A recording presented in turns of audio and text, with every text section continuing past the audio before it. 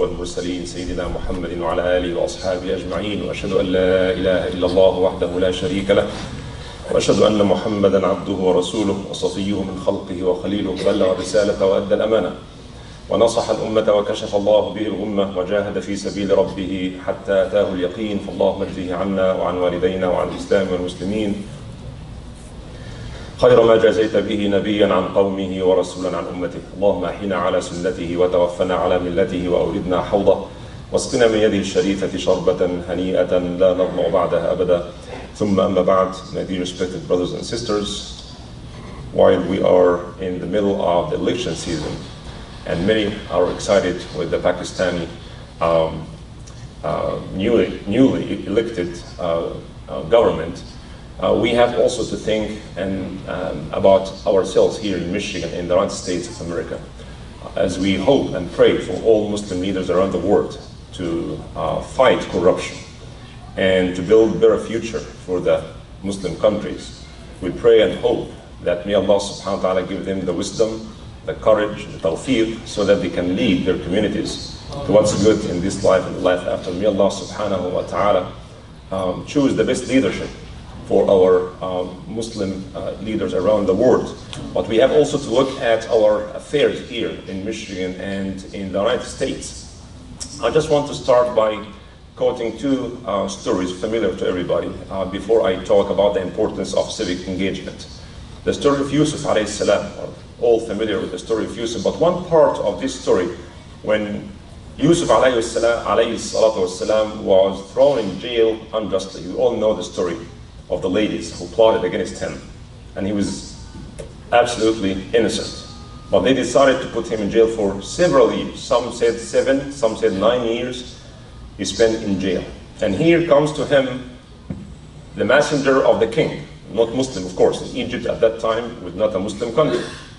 And the king, or the political authority who put him in jail, who committed injustice against him, needed his help. The king saw a dream, and someone comes to Yusuf alayhi salam in his prison cell, telling him, Yusuf, we need your help. The king saw a dream and nobody knows the interpretation of the dream. And we know, because this person actually was in prison with Yusuf, and he saw Yusuf and he interpreted his dream before. So he told him, I know you can interpret the dream of the king. And the interpretation of the dream was that Egypt will face 7 tough years of drought. And they must have a good plan to save food, to be able to overcome this drought. And the important point here is that Yusuf alayhi salam did not say, well, get me out of this prison first, then I will interpret your dream. He voluntarily, without asking for anything in return, he interpreted the dream, and he told him that Egypt will face 7 tough years.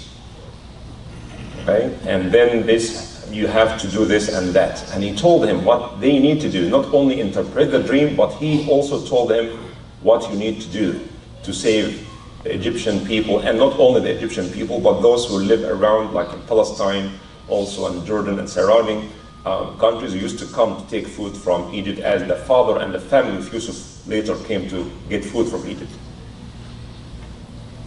He could have said, well, you put me in jail for several years, I've lost 7 precious years of my life, and I will never do any service to you. I'm not going to help you. Get me out of here first, and you have to apologize and compensate me for these years. He, sallallahu alaihi wasallam, because he's a prophet, he interpreted the dream for free. And then when the king knew about this interpretation, he said, I want this man to come to me. I want him to help me. And here comes the messenger again to Yusuf alayhi salam in his prison and asking him to come and see the king. From prison to the palace, as Iqbal said. And Yusuf goes to the palace, stand before the king, and he told him what you need to do to avoid this drought. You have to work for 7 years and then get ready for the next 7 tough years, and then the relief will come. And not only that, Yusuf alayhi salam, when the king liked his interpretation, Yusuf alayhi salam asked for a position. He said, make me in charge, put me in charge of the Egyptian agriculture business, so I can, execute this plan to save people from drought. قال جعلني على خزائن الأرض. He asked for a position, not because he wants to get a good job or to build a good future, make a good career, but he wants to save the people, wants to serve the people, who are not Muslims, by the way, and who want to save and serve the people who put him in prison. He asked for a position. And the ulama said, in this case, if you know you are qualified, you are the expert, you know how to serve people better than others, you can ask for position. That's not haram to ask for position.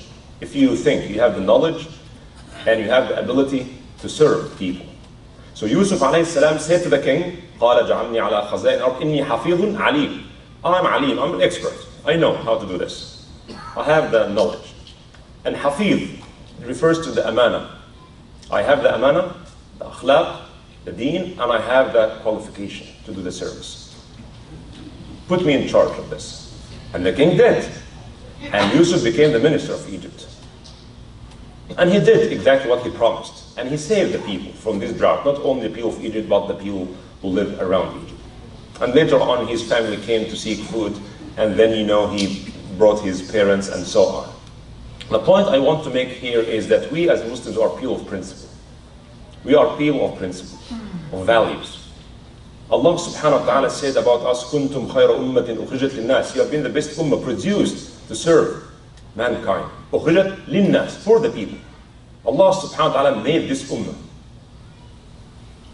by sending his revelation to the best of his Prophet sallallahu alaihi wasallam to produce the best way of life. And you, the followers of Muhammad sallallahu alaihi wasallam, are or supposed to be the best example to all other communities, how to live your life, how to live ethical life. And here in Michigan we have seen a lot of injustice going on, especially against minorities. We have seen the police violence against African American and Mexican. We have seen the inequality in payment. We have seen big corporations making a lot of money, and many people in the middle class and low income are unable to seek medical treatment because they cannot afford health insurance. That's not fair. That's not justice. And for us as Muslims, and alhamdulillah, most of us are doing well financially, but we also learn that we are responsible for what's happening not only directly to us, but what also happened to others. As Rasulullah sallallahu alaihi wasallam said that if you see evil, injustice, you have to change it. You have to do something about it. Don't say, alhamdulillah, I make good money and this issue is not my issue. The day will come and this injustice will come and devour us. As someone said, if you live in an apartment building and there's fire in the building, and then don't say, my apartment is good, I'm fine. The fire eventually will come to you. You have to do something. كنتم خير أمة أخرجت للناس. Why? تأمرون بالمعروف وتنهون عن المنكر. You enjoin what's good and forbid what's evil. How to forbid evil? Just use whatever tools you have to forbid evil, to stop injustice, even if it happened to others, not directly to you. Rasulullah said, use your hand if you have the authority. If you don't, then use your tongue. Speak up. And if you cannot change it with your tongue, then change it within your heart. And as we live in a liberal democracy, we have our share in building this country. We pay taxes, we contribute in many different ways, and we have also rights. And for some reason, we as Muslims, especially here in the state of Michigan, we have a good number of Muslims in this country. I don't know why we don't come together and elect people that we think will serve our best interest. This is the way it goes. This is the way it goes. We want to be like Yusuf alayhi salam. We think about serving people, serving justice and equality for all. Civic engagement is a must for us. There are three approaches for American Muslims when it comes to engaging the society. One is isolation. Unfortunately, some Muslim movements are promoting this idea. Just don't care about everything. The most important thing to pray 5 times a day and to practice your, rituals. And everything is haram over there. All these politicians are corrupt, and You have nothing to do, just all what you need to do is to just come and pray and pay attention to your rituals, that's all. That's called isolation. And that is not an option for us. We cannot just isolate ourselves from the society and take from society what we can and give nothing in return or don't care about what happens. This is one approach. The other approach is full assimilation. Exact opposite of the first approach, which is also wrong. To lose our identity, our values, and just to be part of the crowd and go with the crowd.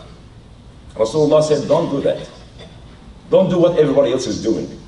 To please others, to be part of the society, to be accepted. Do what others are doing and forget about your own identity, your own values and principles. لا يكن أحدكم إمعا. Rasulullah said that. Don't be imma, don't go with the crowd. Have no opinion, no direction, no orientation, no principles or values. Stick to your values and principles. But Rasulullah said, when people do good with them. And when people do bad, don't do bad things with them. And this is what Rasulullah practiced when he was 20 years old, 20 years before he became a prophet. There was something called Hilf al-Fudul, or the pack of virtues. When four main tribes, including Bani Hashim and Bani Taym and Bani Zuhra and others, they came together and they said, we have to serve justice. When someone commits injustice in Mecca against anybody, whether from the citizens of Mecca or those who come for Hajj or Umrah. Because sometimes people who come from big tribes, they feel comfortable wronging others. Merchants will come and buy and sell, and this man here from Quraysh, and he can take goods and does not pay, relying on the strength of his tribe. And this corruption starts spreading. And these four families of Quraysh, they came together in a house of a person with the name of Abdullah ibn Jud'an. We still remember his name, because Rasulullah ﷺ participated in this pact. He was part of it, the pact of virtues. And they made an agreement. Anybody suffers injustice, that we will stand for him and serve justice and give him his right. And Rasulullah said, I was so proud that I was part of this pact in the house of Abdullah ibn Jud'an, 20 years old, sallallahu alaihi wasallam. And he said, if I am invited to something similar to this in Islam, I will respond. I'll be part of it. I'll be part of it. Anyone, any group of people come together to serve justice, to serve equality. We have to take part of this. Not just to wait and wait for someone to serve our cause. We have to be super active and take the initiative and do or use whatever tools we have to serve justice. So brothers and sisters, this is, as I said, is a season of election, and it's time for us to participate. It's not an excuse to say that all these politicians are bad, there's no quote-unquote Islamic agenda. This is something I also need to talk about. I fully understand that no politician have 100% Islamic agenda. Because we are not, even those who run for election in 100% Muslim majority countries, they cannot have 100% Islamic agenda because of the circumstances they have, the huge corruption they have. And when I was talking to some brothers yesterday about the Pakistani election, I said I'm cautiously optimistic, knowing that even when honest and sincere leaders come, they have to face a tremendous amount of corruption that they themselves may not understand the depth of this corruption in every part of the state, in all institutions. When corruption becomes the norm, it will take time. Forget about this first 100 days, he will do this and he will do that. It's not going to happen like this. It takes time, and people have to help the government. If people like the government and they see the government going in the right direction, they should help and support. Don't expect the government to do everything for them. So similarly here, we don't have 100% Islamic, quote-unquote, Islamic agenda. I fully understand this. Whether you vote Democrat or Republican, you have something you like here and something you like there, and you have something you dislike here and there. But if we look our circumstances. We're living here in Michigan in 2018. We have to make our choice, not only in the election. We have to be active all year long, not only just go and vote and think that's it. That's civic engagement. That's a small part of it. That's a small part of it. Things work here when we lobby, when we put our effort together, when we go as a group. We can bring a change. And don't wait for a quote-unquote 100% Islamic politician to come to serve our 100% Islamic cause. It's not going to happen like this. It takes time. It takes time. And we have to put pressure on politicians, whether they are running or they're elected. We have to always talk to them and express our needs and our concerns.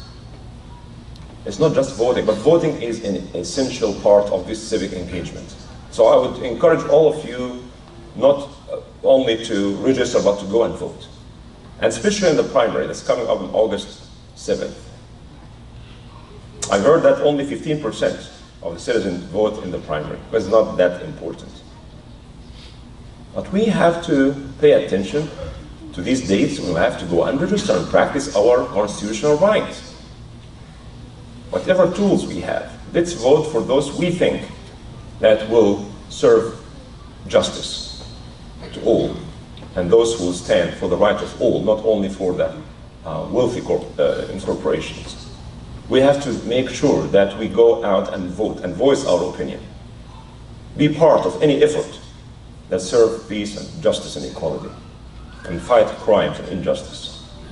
So I would highly encourage you as citizens of this country to use our right and vote, and not only vote, but vote and be part of the civic engagement that we have to be part of. This is what Al-Quran wants us to do.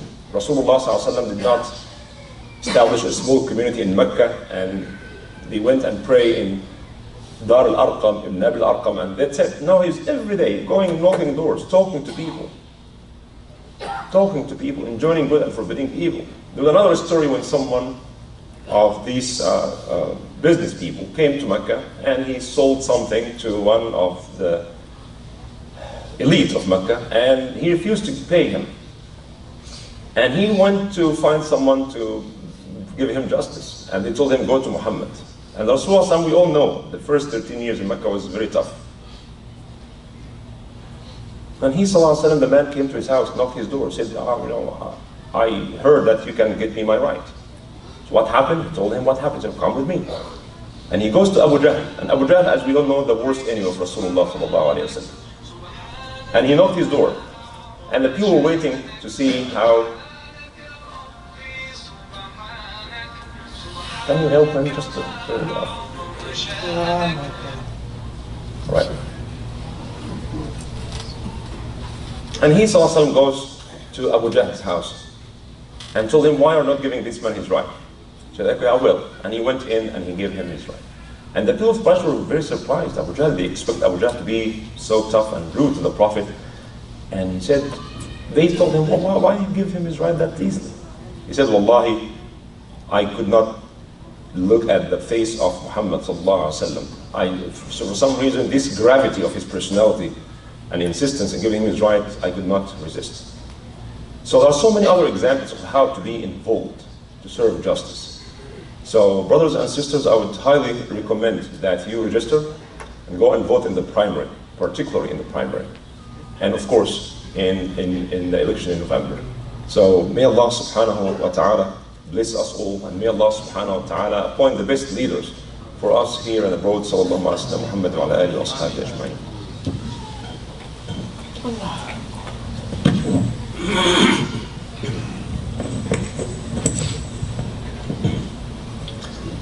الحمد لله رب العالمين والصلاة والسلام على أشرف الخلق والمرسلين سيدنا محمد وعلى آله وأصحابه أجمعين. إن الله وملائكته يصلون على النبي يا أيها الذين آمنوا صلوا عليه وسلموا تسليما. اللهم صل على محمد وعلى آل محمد كما صليت على إبراهيم وعلى آل إبراهيم وبارك على محمد وعلى آل محمد كما باركت على إبراهيم وعلى آل إبراهيم في العالمين إنك حميد مجيد. ثم أما بعد. Tonight also we'll witness the moon eclipse, right? So it's going to be long, and the sunnah of the Prophet ﷺ when the sun or the moon eclipse, then we pray what is known as Salatul Kusuf or Al Khusuf.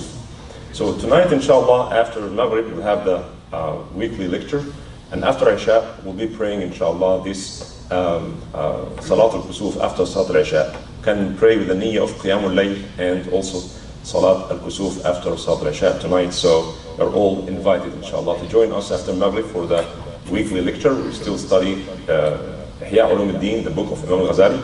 And after Isha, inshallah, we'll pray this Sunnah, Sunnat Khusuf al-Qamar. إن شاء الله سبحانه وتعالى. اللهم إنا نسألك الهدى والتقى والعفاف والغنى. اللهم إنا نسألك رزقا طيبا وعملا متقبلا. اللهم أصلح لنا ديننا الذي هو عصمة أمرنا، وأصلح لنا دنيانا التي فيها معاشنا، وأصلح لنا آخرتنا التي إليها معادنا. اللهم اجعل الحياة زيادة لنا في كل خير، واجعل الموت راحة لنا من كل شر. يا حي يا قيوم برحمتك نستغيث، فأصلح لنا شأننا كله. اللهم لا تكلنا إلى أنفسنا طرفة عين ولا إلى أحد من الناس يا رب العالمين. اللهم لا تدع لنا في جمعنا هذا ذنبا إلا غفرته، ولا عيبا إلا سترته، ولا هما إلا فرجته، ولا دينا إلا قضيته، ولا حاجة من حوائج الدنيا والآخرة لك فيها رضا ولنا فيها صلاح إلا قضيتها ويسرتها برحمتك يا أرحم الراحمين. اللهم إنا نسألك الفردوس الأعلى من الجنة. اللهم إنا نسألك الفردوس الأعلى من الجنة، وغير سابقة عذاب ولا مناقشة حساب يا رب العالمين يا أرحم الراحمين. اللهم اشفنا واشف مرضانا ومرضى المسلمين، وارحم موتانا وموتى المسلمين، وانصر الإسلام وعز المسلمين برحمتك يا أرحم الراحمين. وصلى اللهم على سيدنا محمد وعلى آله وصحبه وسلم. If someone can please just turn the fan on.